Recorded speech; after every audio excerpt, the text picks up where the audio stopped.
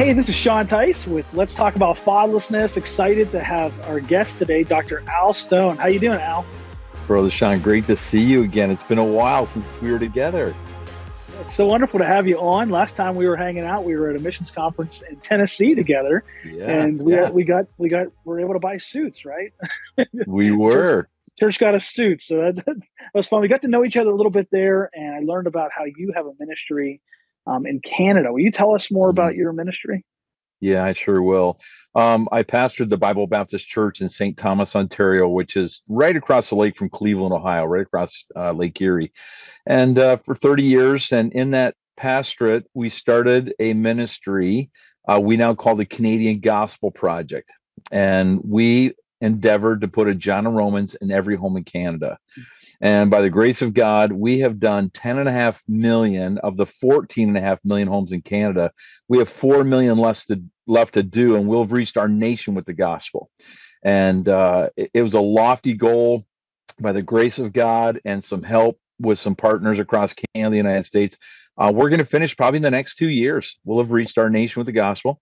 And then in preaching and challenging churches in the States, preached at the First Baptist Church in Eaton, Ohio. And they caught hold of what we were trying to do and said, we want to reach America with the gospel. And so we are partnering with the American Gospel Project next and are going to try and reach America with the gospel as well. So that's what we're doing. That's so wonderful. And that right there is the beginning of the help for fatherlessness. I mean, that's the number one thing that can fix it is through a personal relationship with Jesus Christ, through them finding God as their Heavenly Father. So I really appreciate what you're doing with that, and so thankful for your ministry. Now, you're in Canada right now, right? Yes, I am. I'm in the throes of winter right now. As we speak, we have a pretty severe storm coming through. Hopefully the electricity will hold out for us. They're calling for some heavy freezing rain and winds and all kinds of stuff. So we've been pretty fortunate this year, to be honest. We had one really bad storm so far this year, and we're almost through February. If we can get through February, we're doing pretty well. So, yeah. That's great. I grew up in Pennsylvania, so I love the seasons. I love winter weather. And so when you say that, it makes me feel like, hey, I need to get into a warm house and be able to, just relax with a blanket or something. You know what I'm saying? Makes me feel like I should be in. It makes me feel like I should be in Nevada. Yeah, there you go. Or go out and shovel snow. I used to make a lot of money as a teenager shoveling snow. So big money in that. I got old and bought a snowblower. That's great. That's great. Well, we're having you on today because I wanted to talk to you about fatherlessness as I was planning the show out. I thought about you and I thought, man, he's in Canada, and I wanted to see what's going on in Canada with fatherlessness. Can you share? Just go ahead and unpack anything you want to talk about. I mean, let's just have a conversation about this. Well, I'll tell you that the Canada I'm living in now is not the Canada I grew up in at all. Wow. It has drastically changed because of a couple different things. Number one, we have coming into Canada up until about 90 into the 2000s, about 250,000 immigrants coming into the country a year from mostly European countries. That begins to change in the 80s, 90s, and we start bringing in from other areas of the world, Africa, the continent of Africa, the Middle East, and a large number of East Indian people coming into our country as well. I am about 2 hours from Toronto, and Toronto is 5 million people in the greater Toronto area. It's the fourth largest city in North America, the largest in Canada. And there is a corner of the city called Brampton, and we now call it Bramladesh, because there are close to 1 million East Indians that live in that corner of Toronto. And now with the prime minister that we have now, Justin Trudeau, who is a staunch liberal, he makes the Democratic Party in the United States look very conservative. And he's been in the news through the pandemic. He made some great blunders, I feel. I don't think he represents our country well, but our country's changed. He's bringing in 400,000 immigrants a year, up to 450,000. We just brought in a number of immigrants from the Ukraine. And we've always been a humanitarian country and tried to help that way. But we've brought in so many people that we have lost our identity as a nation. We don't know who we are anymore. The only good thing about bringing in some of those immigrants is a lot of them do hold to our Christian values, even though they're not Christians. The Muslim world holds to a sanctity of marriage, um, a strong home. And so that's been some help. But with that being said, our country has about 40% of our marriages now ending in divorce. We have a fatherless situation that would rival that even of the United States. Drugs are out of control here, like they are everywhere. Alcohol has always been an issue in Canada. It's been a rite of passage for many years. When you turn 16, you start drinking. So alcoholism is a problem here. And as you know, if you look up any statistics of fatherlessness, those things go hand in hand with the cause of fatherlessness. And when a father is missing in the home, you have major problems. And just like in the United States, many crimes are committed by the fatherless, many educational problems with the fatherless. It's here as well. One of the things that really set us back is our Prime Minister, Justin Trudeau, who called for, and I'll read you a little bit of an article that I found during the 2021 Canada election. Prime Minister Justin Trudeau told the men of Canada, you need to be feminists. And Trudeau is self-proclaimed feminist, and his government has framed a feminist foreign policy, and it's called the Economic Woes in Canada's AC session. The emphasis on feminism is a reflection of Canada's legal framework in general society. Canada is one of the world's largest nanny states. The Canadian healthcare system is expected to cost $308 billion in 2021, which is $8,000 per person. So when you hear about our free healthcare, nothing's free, right?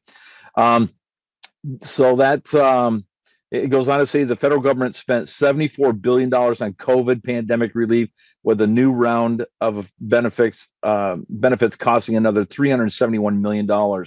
So our government wants our people to be more motherly and wants to emphasize that, wants us to give more way for any kind of feminist movement and any kind of feminist support. I'm all for supporting ladies. I'm all for supporting ladies that need help. But that push has really feminized a lot of men in Canada. And because of that, I don't think men are stepping up to the plate to be what they ought to be when it comes to marriage, when it comes to rearing children. And that's caused a huge problem in our society. Yeah, and I, now that you speak about that, I was on a flight. It was probably over 10 years ago with this older couple that were coming down from Canada. I was going to Florida, and they were telling me about. They knew about our ministry. I told them about it, and they said there's a huge problem with the single mom issue in Canada because of the welfare system. Is that what you guys call it there? Where they give free free housing they get, or does they get a stipend for housing? Yeah, everything is covered. And really, this is something that I think most American folks don't know. Canada has been really labeled as a socialistic, almost communistic government for years because of our social programs. The problem is America has the exact same programs we do. We just embrace them. Where I think America says, no, we don't have that. That doesn't happen. It does happen. If somebody in America gets sick and goes to the hospital and they don't have health care, somebody's going to look after them. If a lady in the United States has children and no father present and no source of income, she's going to get social assistance to help her. We have the same things. We just embrace them. We, advertise them, all of those things. So yeah, if somebody in Canada needs assistance, they're going to get it. We have a huge homelessness problem in Canada, but nobody in Canada has to be homeless. Nobody. There's a place for everyone to go. And we in our city our city council just voted unanimously to build 40 tiny houses in our city for people that are homeless to be able to live in. They'll be funded by the government. They won't have to pay for those. And it's taking a heavy toll on our society, on our country. And I don't know where that's going to stop, but something's got to give soon. So, yeah, there are social programs for everybody and anybody that says they need help in this country. I remember that couple was telling me that people weren't getting married because of the assistance that women that have that are single moms. Is that something that you saw when you were pastoring and stuff too? Yes. I had people that lived together, and I'd say, you need to get married. And they said, well, we can't. And I'd say, well, why not? Well, we can't afford to, because I'm getting social assistance and she's getting social assistance. If we come together, then, we lose that. But they just live together. I saw it. But they're allowed to just live together. Yeah. Yeah. Wow. Yeah. Now, what did you see as a pastor with the issue of fatherlessness with kids? Is it very similar to the United States and the same type of problem? Yes. The one thing that we have different, Sean, is we don't have some of the poverty that you have in the United States. We don't have some of the ghetto areas that you'd have in some of the bigger cities. We do have some, areas that are probably a little harder done by, but we don't have what you've got. We don't have some of the same crime issues that you have. It's coming with drugs. They come because of gun control in Canada. We see some less severity to crime because of that, but there's definitely issue here. The fatherlessness in our country is mostly because of drugs. The father and mother meet in that background, and then he's gone. He takes off. There's a responsibility. I'm gone. I can't do that. And so we had a huge bus ministry in our church. It was a big part of our ministry. We, for years, like many churches, brought in, 50, 60 kids. And we saw those numbers declining on Sunday. And the Lord just really gave me something. I was begging him, what are we going to do? We're going to lose the future of our church if we don't reach some children in our community. And so we started a Wednesday night bus ministry program. We called it We Went to Wednesdays. And we went from 50 kids. The very first week we picked up kids on bus on Wednesday night, we had 175 kids show up. Wow. And we were picking up at one time around 225 kids on buses on Wednesday nights. They were home. They were at the same home every week. They were up. They were fed. The parents were ready to get rid of them by midweek, 6 o'clock Wednesday night. And we were bringing in a ton of kids, most of them from broken homes, or there was a live-in daddy or a couple live-in daddies or whatever. So yeah, we saw it huge, tried to minister to that as best we could. We didn't have a program like yours in mind. I wish we had. I wish we'd had your program back then. That would have been a great help. Wow. So a lot of those kids that you had on that bus, what's percentage? Just a ballpark. What do you think, fatherless? I mean, oh man, 50, 60%, easy. Yeah. Maybe 70. Yeah. A lot. Now you didn't see you said you don't have a ghetto. You don't have those kinds of things there. Right. What's the difference? I mean, what are the differences you see from the United States to Canada with fatherlessness? I mean, you said drugs, but I mean, what are the differences? How's it different up there? Well, I would say, having worked in the States, I worked in a bus ministry in Cleveland, Ohio for a number of years, but that was 35 years ago. I would say I don't think, and I could be wrong because I'm not living there. If I am, you feel free to correct me, but I think there would be a lot more violence against children in a fatherless situation in the States than there is in Canada. There is abuse. I don't think to the same level as there would maybe be in the United States. I think that most men here, even though they're not in the home, would still want to have some kind of interaction with the kids. Not full time, maybe every other weekend, maybe for birthdays, something like that. They want to be there, but not in a heavy-handed way. I think that would be a difference. Okay. That's interesting. And so I mean, honestly, they're probably very similar then compared to now. Why do you think the crime rate is lower? Why do you think there is not? In Canada? Why do you think there's not? Because there is a lot of ghetto areas in the United States where they're just rougher areas, rougher neighborhoods. Right. Why is it like that in Canada? I didn't realize that there wasn't as much of that. Well, number one, handguns. We don't have handguns. Some criminals do. They're here, but not to the same level that you'd have them in the United States. So that deters a lot. If someone's going to get hurt in Canada, they're probably going to get stabbed. And to get stabbed, you have to know somebody or get close enough to somebody to do that. So that's part of it. The other thing is, because of the social assistance here, there's not a real poverty. We're in the top 9 wealthiest nations in the world. There's a lot of money here. And Really? so that wealth does trickle down. So if I drove you to what I would call the ghetto area of St. Thomas or London, Ontario, you would laugh.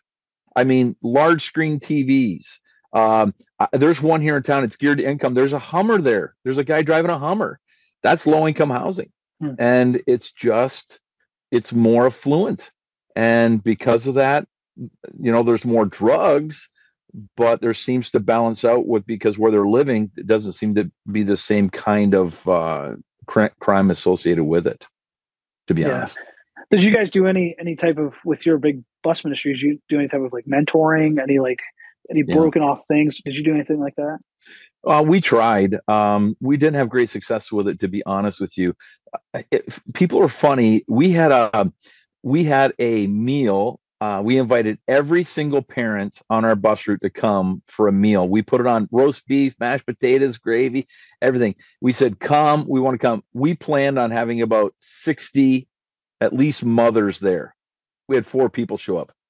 Wow. 4, because they don't need it. There's so much. They're so abundant. They have food, they have community, and they didn't show up. We were so disappointed. We thought, man, we could really make some inroads and help. And because of that social structure, they just felt like they didn't need to come. And I think another part of it was uh, they didn't want to come to church with their kids. Church was a babysitter. Church was, I can get my kids out of my home and I get some peace and quiet, or baby daddy can come over or boyfriend can come over. And we had some guys, same with they bring ladies in or whatever, have their lady time. That was more what they were looking for. Okay. Huh. Do you think some of the moms were because what we found is in our ministry is you weren't sure when we started the single mom ministry in Las Vegas. We weren't sure what kind of single moms we'd get. We didn't know if it'd be ones looking for assistance or what it might be. And the majority, I mean, mostly all of them, the ones that come to our group are the ones that are working a job. They're back Right. in school. They're looking for community though to help them Right. with the situation they're facing.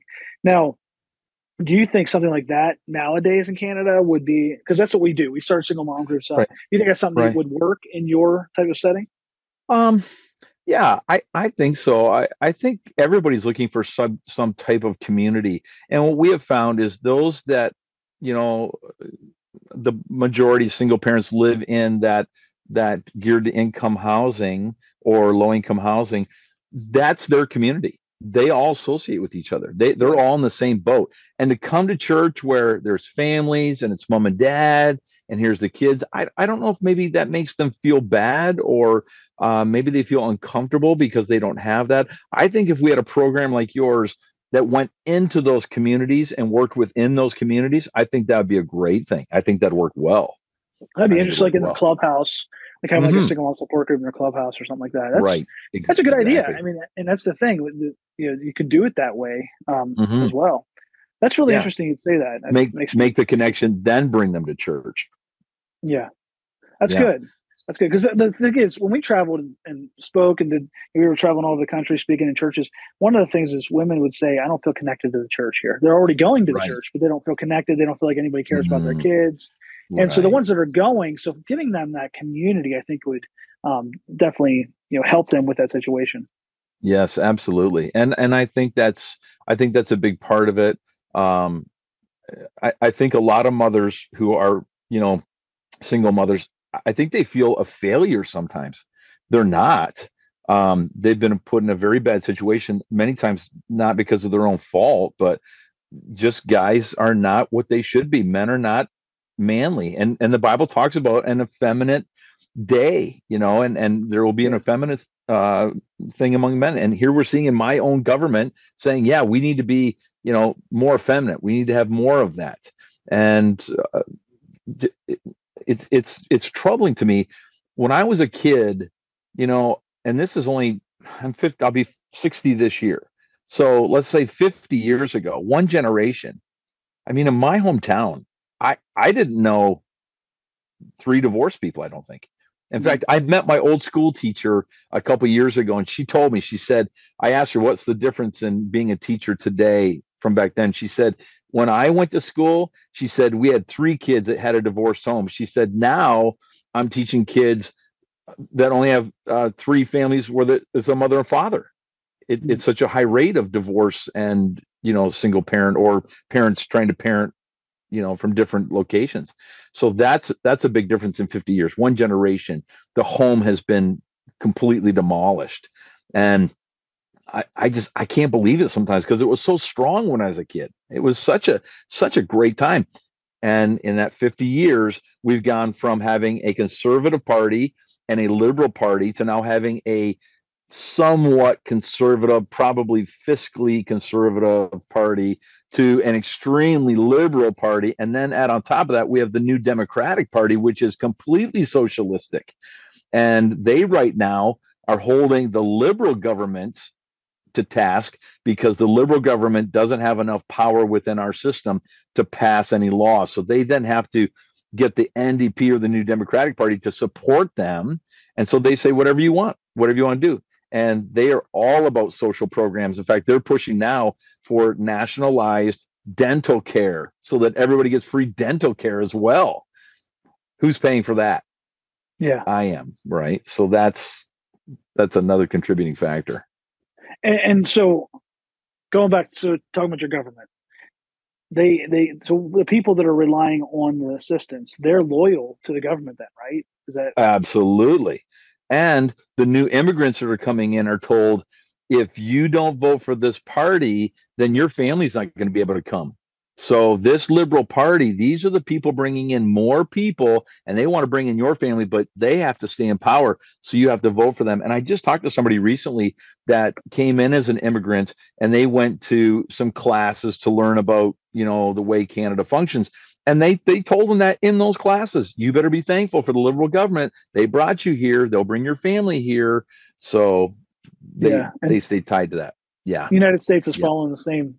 The United States is in the same boat. I mean, we're bringing in all kinds of immigrants and stuff like that. Same thing, and I'm sure that'll be taught to them as well. And so it's amazing how that's changing our countries. So now anything else with the issue of fatherlessness relating to your country? Anything else that comes to your mind that you want to share? Yeah, I definitely see in the generations coming behind me, I see in young men a lack of masculinity for sure. It takes a man to raise a boy to be a man. A mother cannot do that. As much as she loves him, she can train him to be a good boy, but she can't train him to be a man. That's a man's job. And so we have a generation or two now of young men that are growing up with a strong mother influence, sister influence, and they're not the masculine men that we're going to need in the days ahead, especially with conflict on the horizon. I mean, this thing in Ukraine, Russia, China, Taiwan, we're hearing of that all the time. There's some major things brewing. And if Canada was called into a war, number one, I don't know that we'd have that many young men enlist. They'd just be afraid. And they've been taught that, you don't punch, you don't hit, you don't fight, you don't do that stuff. And we've become very passive. Canada has always been a peace-loving nation, but when called to fight, our people have fought. First, Second World War, we were in before the United States. Our people participated in the Korean War, Vietnam War from Canada. So we're a fighting nation. If you don't think so, go to a hockey game. You'll see, if needs be, we'll do it. But we have definitely become more passive through the years. And I think that's because of a fatherless situation. Yeah. I mean, has it affected hockey at all? Are you guys lacking on trying to find tough guys? Well, hockey's definitely changed. I mean, Wayne Gretzky was a finesse player, and Wayne Gretzky changed hockey here. The days of the goons going out and just brawling, those days are gone. I mean, there's still some good, there's still some good, rough, tough action, but definitely not what it used to be. And, kids, so that kids don't get hurt. I don't want kids to get hurt for sure, but they put big stop signs on the back of their shirts so that if a kid's into the boards and you see the stop sign, then you can't hit them because you might hurt them. When I was a kid, it was a green light, man. It was that kid's not looking, take him out. So I want people to be safe, but it's definitely changed a little bit, I think. Yeah, the NFL is the same way in the United States. It's like I still love it. I still love it, but there's so many roles. Yeah. It's like, come on, that's where they're playing. That's where they're getting paid millions to be able to be hit. You know what I'm saying? I know. I will say this, and I just saw this as interesting. With the young man that went down in Buffalo, had the heart issue, died on the field. It was amazing to see how many people were kneeling on that field and praying. Yep. They needed God then, didn't they? Those tough men who have millions of dollars could not help him, with their money, couldn't help him with their influence and power. So what do? They begin praying. And it's interesting to see that in our countries, when people are really in trouble, where do they go? They didn't call for the government to help. They called for God to help. And my hope is this, that with churches and programs like God is My Dad, that there are people starting to realize we are in trouble. The whole homosexual agenda, the transgender agenda. Oh my goodness. Our prime minister went on a program here that does the whole, what's that called? I always forget the name, where guys dress up as girls. They've been reading books. Drag queens, thank you. Yeah. Went on a drag queen program here and told Canada, we need more of this. We need more of this. We need to be more accepting of this. So that whole thing has really messed up our young people as well. Yeah. And there was a school here in London last week. They had a homosexual appreciation day, and 30% of the school did not show up that day. Wow. 30%. So people are starting to realize and say, you know what? This thing's out of control. This thing's nuts. And we've got to get back. The pendulum's got to come back. And I think people are getting close to that. And I think a part of that is we've seen the detriment of not having strong homes with a mother and father in it. That's true. Now, you've already touched on a little bit. As we wrap up here in a few minutes, the last part, I want to ask you this. I've seen you even have a suit, Mr. Canada, right? Is that what you call it? Captain Canada. Captain Canada. You got a Captain Canada suit, and you're all decked out. So you are Captain Canada. So picture this: the government comes to you. They're desperate. Justin Trudeau's like, man, we've made a mess. They come to you, the Captain Canada, and they're like, well, how do we fix it? Fix this issue of fatherlessness in our nation, right? What would you say? What are your couple action points that you would tell them? Okay, number one, our prime minister said when he became prime minister, if you have any kind of religious affiliation, I don't want you in my government. If you believe in right to life, you will not be a cabinet minister in my government. This is the first time in the history of our country that we have not had some kind of religious identification within our government. We need to have a balance of religious input with our politics. I think that's important. But more importantly, I think we need to get back into our school systems and start teaching boys and girls that this is a natural home, a mother, a father, children, that we need to obviously be winning people to Jesus Christ. That's first and foremost. I think we understand that. We need to get the gospel to people. We need to shore up our churches to make sure that we do have good programs within them to teach people how to have a good home, how to be a good dad, how to be a good mother, how to be good children. We need that strongly taught within our churches. We take that for granted, and a lot of people just don't know. And a lot of these kids that are growing up without a father, boys don't know how to be a father. They've never had that example in their lives. We need to get that into people's lives again. We need to bolster, we need to uplift, and we need to promote the family unit and the value of the family unit without question.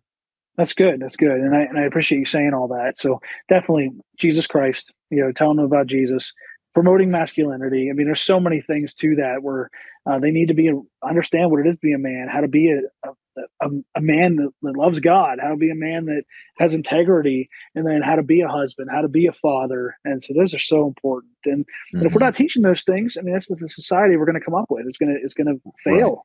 Right. The structure is going to crash eventually. And then, like you said, if war happens, they're not going to be able to fight. Right. And the government's just struggling. It's going to struggle because of all the people relying on it and not working. And there's just so many things that come from this issue. And I appreciate you unpacking all of that. And is there anything else you want to share as we wrap up here? I would just say that, sometimes as Christians, we forget that an unsaved world thinks like unsaved people. And our society is lost. And the Bible tells us, husbands, love your wives. Why does God have to tell us to love our wives? Isn't that a natural thing? No, it's not natural. It's not natural within me as a man, and it's definitely not natural within me as an unsaved man. And I think that we have lost that where my generation, I would say probably 60% of my friends went to Sunday school. The generation before me, I'd say probably 70 or 80% of those people went to church. And we learned about the home. We learned about a father, a loving father. And we learned about, husbands, love your wives and be the head of your home. And now today, what percentage of children in our countries are getting that training in a Sunday school setting? I had a teacher from my church that came into my classroom when I was a kid in my public school and taught an entire class period Bible truths. That's no longer there. The Gideons used to put Bibles in the schools of Canada back in 87. The school boards of Canada said no more. We are not allowing them to bring those little New Testaments into the schools anymore. No influence there. Not on television, not in the schools, not going to church. We have exactly what we produced. We have a nation that is godless. We sing God Save the Queen, God Save, God Keep Our Land Glorious and Free in our national anthem, but we don't mean it as a nation. And we've got to get back to where we understand that God is God and that he has a plan, and that plan includes a man and a woman and children. That's where we got to get back to. Dr. Stone, I appreciate you being on, and it's so true. I've heard your national anthem, parts of it at least, and I hear it, and then I look at the news and I see exactly what the leadership's doing in Canada, and I think to myself, that doesn't really match at all. But I appreciate you being on with us today. As we wrap up, would you just tell us how to connect with your ministry, with you, where you're at? Absolutely. I would love that. And thanks for having me. I really appreciate it. It's great seeing you again.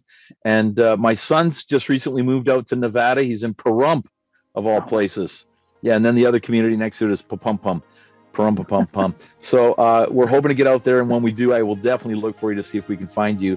But to connect, I would love people to look up Al Stone, ALSTONE.ca for Canada, alstone.ca. You'll hear about our Bearing Precious Seed Ministry and the Canadian Gospel Project. You'll be able to find out where I'm at and what we're doing. Love for you to connect with that. So alstone.ca does it all. You can connect through there, email through there. All of it is right there at that website. Well, Al, it was great to talk to you. Stay warm up in Canada. Yeah. Looking forward to seeing you again sometime. Thanks, Sean. Great. Thank you so much. Appreciate it. Say hi to your family for me, would you? Will do. Thanks. To learn more about how you can get involved in Fatherless Family Ministry, visit lifefactors.org, where you can find some free resources. You can find our books that we have. You can find even the program that we have to help you start a single mom ministry within your ministry or within your church. We can all work together to lead fatherless families to the Heavenly Father.